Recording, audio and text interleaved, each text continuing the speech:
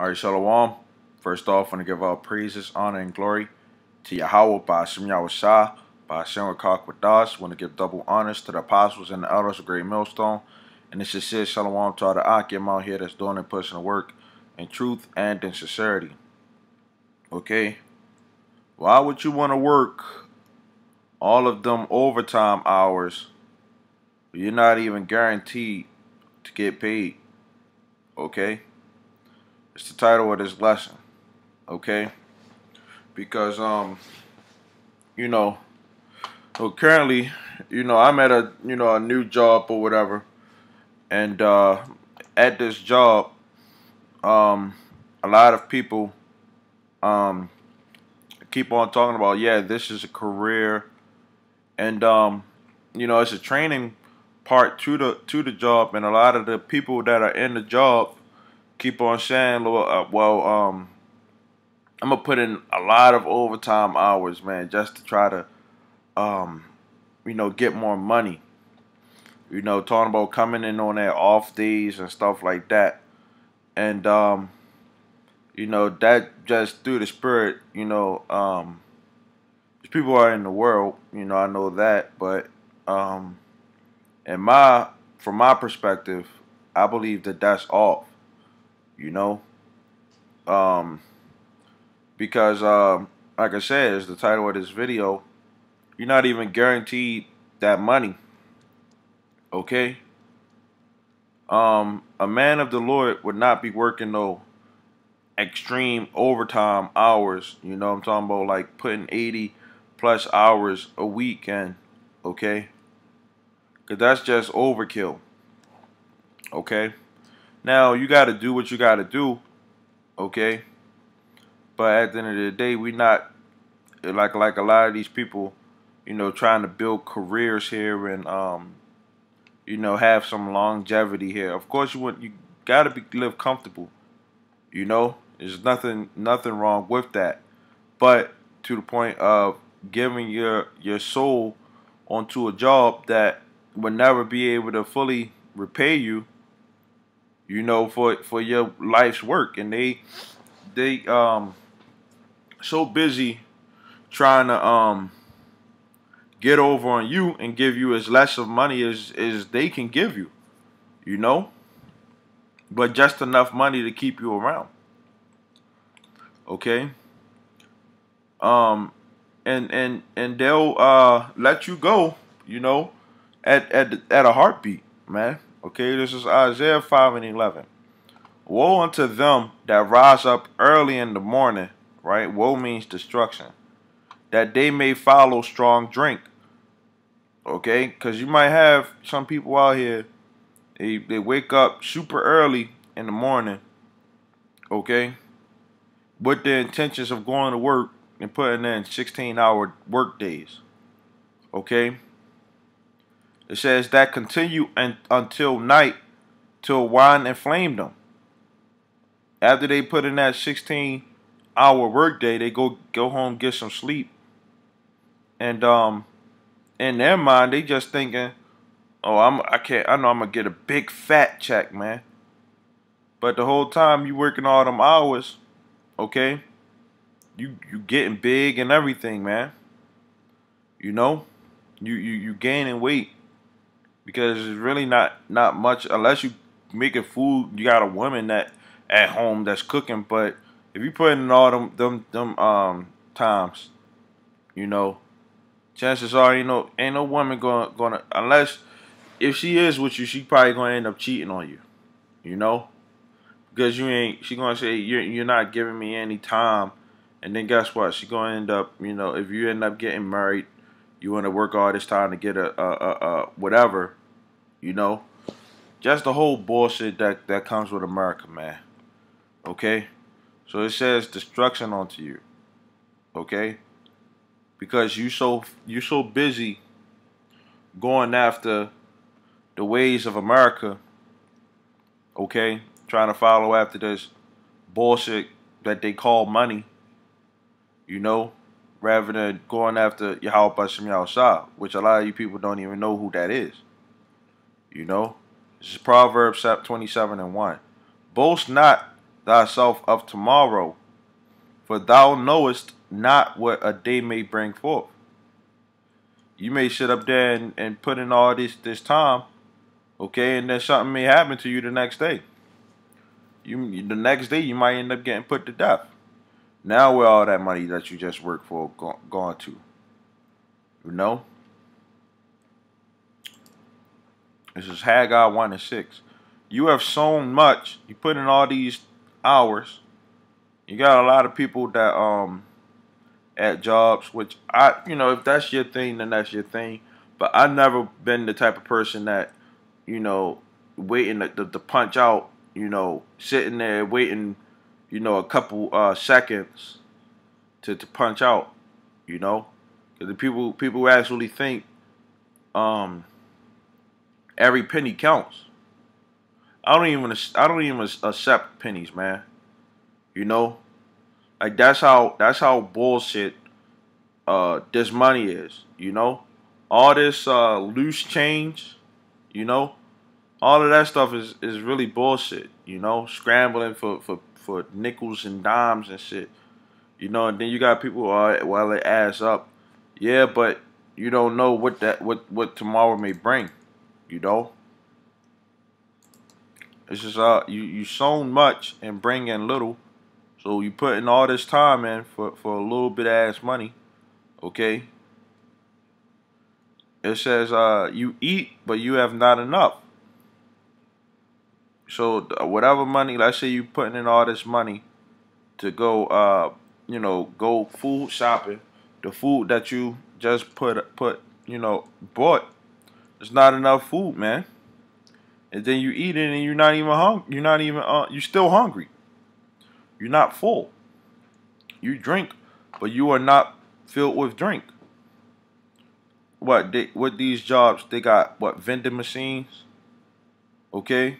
Whereas though you might go to a store, might get $1 bottle of water or something like that, which that's not going to fill you up or anything like that. But inside them jobs, they got them vending machines, and the prices at them vending machines is crazy. And your job may be in an area where you can't even go outside. Ain't nowhere to go get anything to eat or drink from. Everything that's around there is trash. Okay? It says, you clothe you, but there is none warm.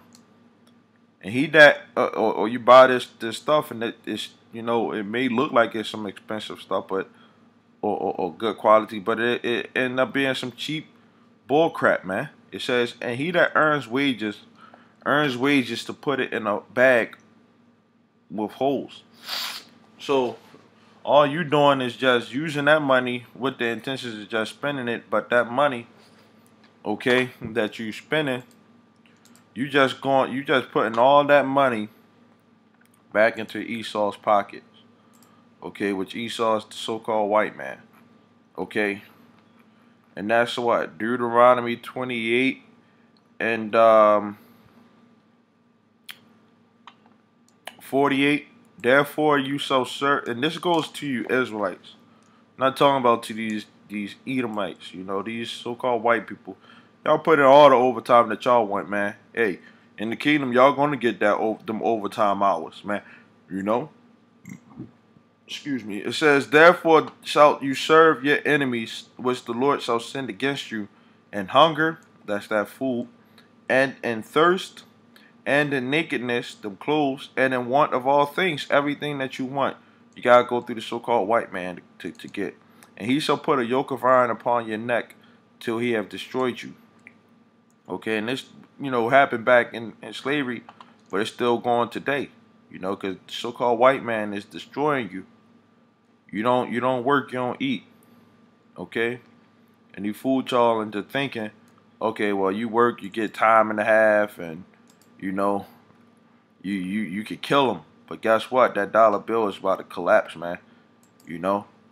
This is the mindset that, a man of the Lord should have. Proverbs 30:8. Remove far from me vanity. Okay? Which that goes into the word worthlessness. Okay? Okay, and I believe that's Sabah,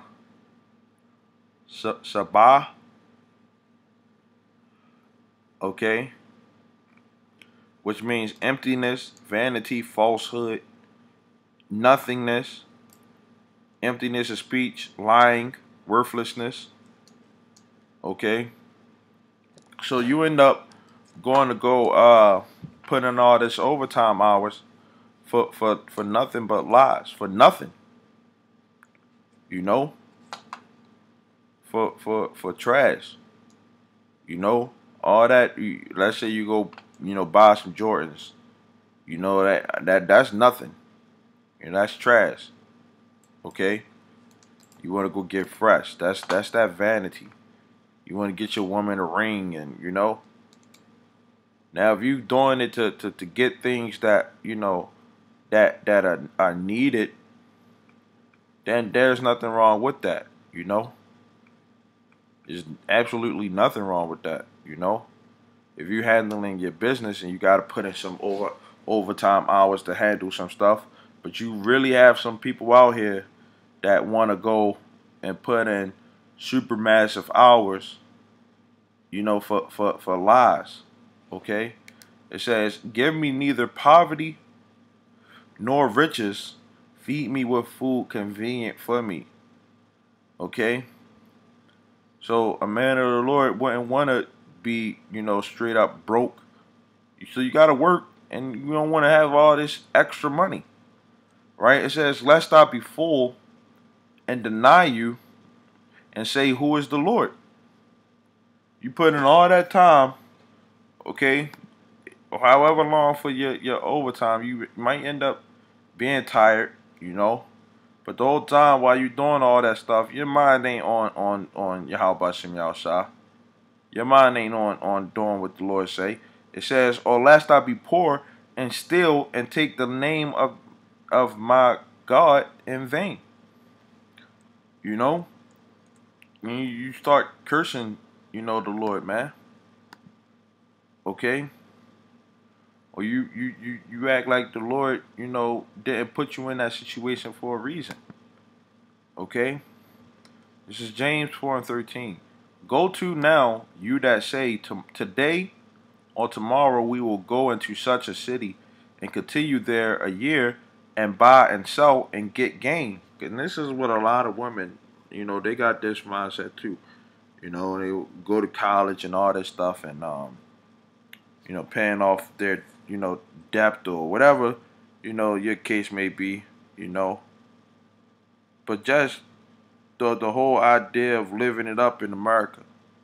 It's what a lot of women, how they carry that. So, be wanting to leave from out of the city that they're in and go somewhere else, or they always want to go out and you know um, buy food and all these other different things when you could easily just use that money and sit at home and cook, man. Learn a meal or something like that, man. You know, they wanna go on vacations and stuff like that. It says, whereas not what shall be on tomorrow. For what is your life? It is even a vapor that appears for a little time and then vanishes away, because well, hey, you're gonna die one day. But these people, they had this mindset while we here. Hey, we gotta live it up. For that you ought to say, if the Lord will, we shall live and do this or that. So if it's the Lord's will, then we're gonna be able to eat or to drink or have some clothes. That's the mindset that you should have.